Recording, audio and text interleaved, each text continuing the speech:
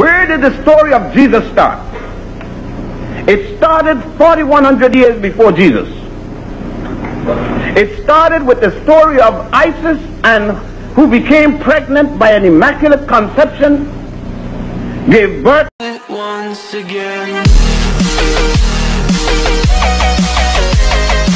Success is a must. Work for your last name, not your first name. You know what? Let me tell you. You know what separate the slave from freedom? Yeah. Courage. The courage to offend somebody. Where did the story of Jesus start? It started 4,100 years before Jesus. It started with the story of Isis, and who became pregnant by an immaculate conception, gave birth to her son Horus by a virgin birth. If you go to Egypt today, and by the way, Egypt is in Africa. The last time I looked at it on January the 9th, unless it took a 747 and flew away. But if you should go to Egypt at a place called Abydos, there is a temple there, still there, partially in ruins. The temple of the Pharaoh Seti I, S-E-T-I-1. And there you will see, not only in the hieroglyphic writing that the ancient Africans wrote, but you will also see the picture form the Africans painted, that drew the entire story of the Immaculate Conception and the virgin birth story. That temple was completed by Seti I's son Ramesses II. Ramesses II took over in 1298 before the Christian era, BC, after the death of his father, Seti I. You will see at another place, at a temple for the god Horus, and that's at a place called Edfu. And you see the entire story of the crucified Savior there, on the walls and in the paintings and the ceilings and so forth. So what I'm saying to you, everything I'm going to say to you today, not only can you read them in books, but you can go to Egypt, to Ethiopia, to Nubia, and see in the ancient temples just what's there. And the question is, don't the Europeans, don't the whites know this? The vast majority do not know. But there are those in their universities and their high places, including Rome, who knows everything of what I'm speaking about today. But they have to suppress their own whites, much less those that they have enslaved. You don't have to take a trip to Egypt to see what I'm telling. Just take $1 out of your pocket. I did not interfere with your dollar bill. Take it out. Don't be afraid. I'm not going to ask you for it. This is not the type of church that will ask you for it just because you got one. But if you look on the green side of your American dollar bill, you see the story I've just been speaking about. The question is, how did it get there? You see the ever-seen eye of Horus, otherwise known as the Ujet, U-D-J-E-T. And then you see around it the symbol of Amen-Ra. You say at the end of each prayer, Amen. And somebody told you some lie that it means so be it. It never meant so be it, and it still doesn't mean so be it. Amen was the god of the north in Egypt. Ra, symbolized by the sun, was the god in the south. And when Egypt unified herself, they combined the god of the north and the god of the south into the one, and thus Amen-Ra, A-M-E-N-R-A. And the house of fire, or pyramid, the Greek word P-Y-R-M-I-D, two words. Fire meaning fire or house, and mid meaning the house. It is in this context then that the early people in Africa, under the leadership of two Africans, one called Pantaeus, P-A-N-T-A-E-U-S, and the other one called Boetius, B-O-E-T-I-U-S. Some 1983 years ago, having fell out with another branch of their own, decided to then reintroduce the concept of the Immaculate Conception, the virgin birth, the murder and resurrection, of the Godhead, which Horus, which later became Jesus, and so forth. But have anyone ever told you? What we're speaking about is Christianity before Jesus. There are 16 crucified saviors, 16. Jesus being the 16th. The first being Horus, along the Nile, in the land from whence your ancestors came.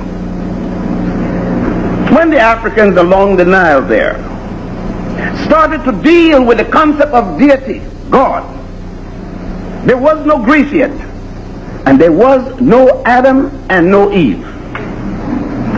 Because Adam and Eve is a concept, an allegory that came from the Hebrews, otherwise called Jews. The first of the Hebrews, Abraham, otherwise originally called Abram, A-B-R-M. But, as I stated before, Abraham or Abram was not born until 1675 before the Christian era, or BC. You cannot have an Adam and Eve before you have Abraham. Why? The Jews are the one that introduced the concept of an Adam and Eve. You don't have any book older than your Bible, your Judeo-Christian Bible, whatever version, with the book of Genesis, no other people in the world ever mentioned. And the first Jew is Abraham. You don't have a single, his mama wasn't a Jew, his daddy wasn't a Jew. They says Abraham was the first of the Jews. Your own Bible says it. So then anything about the beginning of the world must be something he thought of. He had no concept of it. In 1675, the Africans along the Nile were already in their 13th dynastic period. 13th dynasty. I'm not talking about the pre-dynastic period. Are we to say that the Africans here had no concept of religion before Abraham was born? When Abraham was born here, in the city of Ur in Chaldea, this Chaldea was already a colony of these Africans. These Africans calling themselves Elamites. E-L-A-M-I-T-E-S. So that even Abraham was born at a time when the Africans was controlling the state where he was born. The book of Genesis isn't written when Abraham is born. It isn't written until 700 BC at the Sanhedrin, when Jewish scribes decided, and they did not even write the book of Genesis as the first book. They wrote the book of Exodus as the first book. But it looks silly to say that people are running from a place and they're not born yet. So at the council of Jamia, they changed Exodus and replaced it with Genesis, the same thing they did with Luke and Matthew. Luke was the first book in the Christian Bible, but it looks silly talking about to a woman a child would be born in the first book, and in the second book to a virgin a child would be born. So they have to switch these two. They've been switching all over the place, but it's not been new. But what was the switching? The switching was to remove a certain people from here, a people called Africans, your people and mine. And it came about in the year 325 AD, when a Roman emperor, Rome, right here, by the name of Constantine, you see, decided that Rome, which was warring, Rome which had been scourging the earth, Rome which had been raping anything female, Rome which had produced nothing but a scavenger nation that would go and take anything they could at the case of murder, was able to convince the early Christians. By the way, they had not taken on the name Christian until 212 at the Council of Antioch. Antioch is the first time people start calling themselves Christians. Jesus is supposed to have been dead 212 years before the first Christians. Jesus himself was never a Christian, because you can't be a follower of yourself. Since this is the first day of the birth of Abraham, the first Jew, And out of Judaism came Christianity, out of Christianity came Islam. That's why I put that. You're talking about terms of days.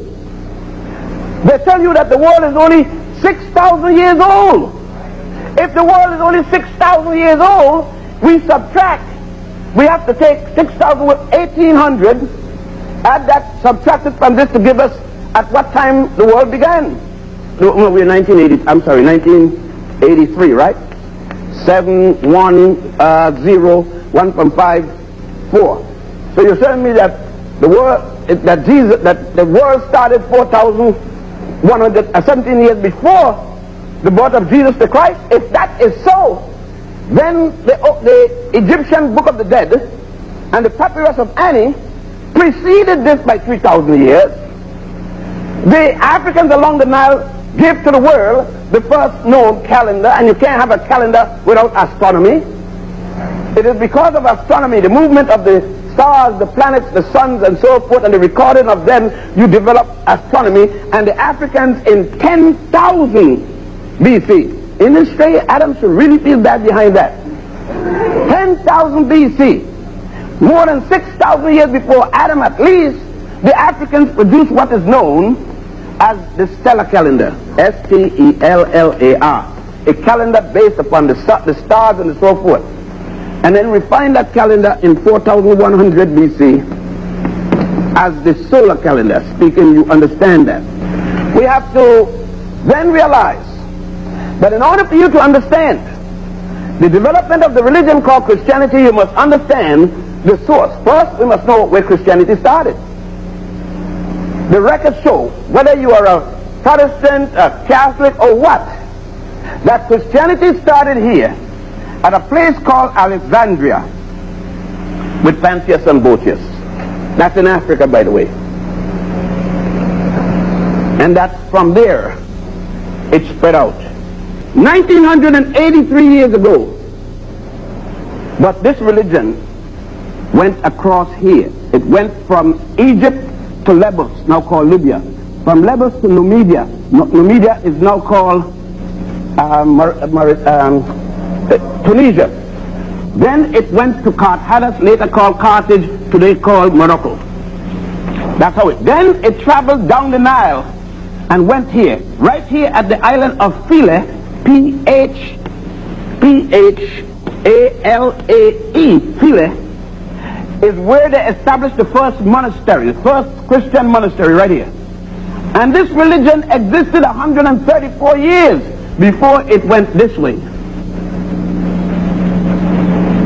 But it came into this land as the worship of what is called the Herculaneum worship of Isis.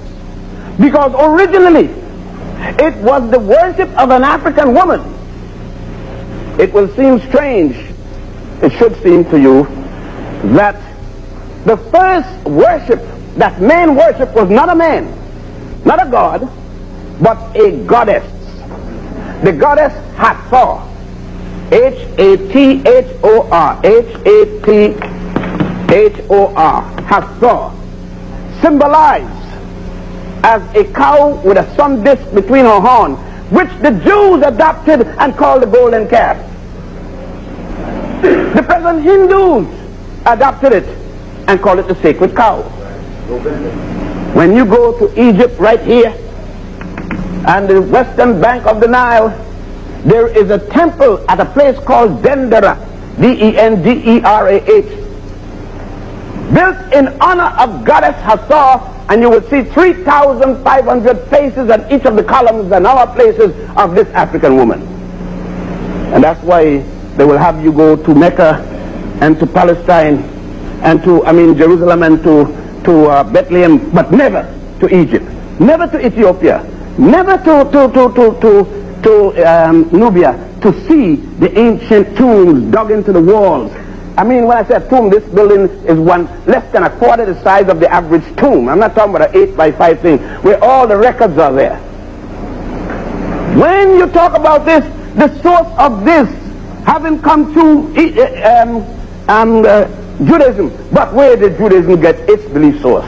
The most ancient writings about the word heaven, the ancient Egyptian The ancient Egyptian Africans call it Amenta. The opposite of that they call Abydos in the hieratic writing. But when this was thousands of years, there was no Adam and Eve story yet, there was no Jew yet, there was of course no Greece yet. We don't have Greece. Doesn't come in history until 833 BC when Homer wrote the Iliad and the Odyssey. And Homer said that even the gods of Greece, the gods of Europe, the two first gods, Zeus and Apollo, came from Ethiopia. Don't forget to subscribe for videos. Success is a must.